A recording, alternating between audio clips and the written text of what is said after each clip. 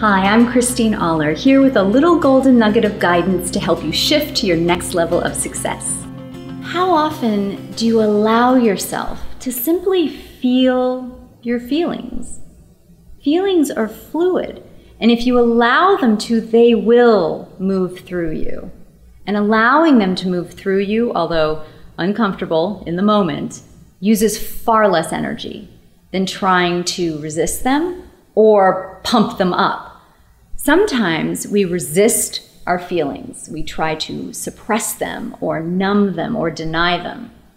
Other times we try to pump them up in an attempt to solicit extra sympathy or agreement or attention. And those are all understandable coping mechanisms. But they're all also huge energy leaks. And when you're trying to make significant shifts, you need to plug all the energy leaks that you can. Start with some of those. If this golden nugget resonates with you, integrate it into your life. And if it helps, let me know.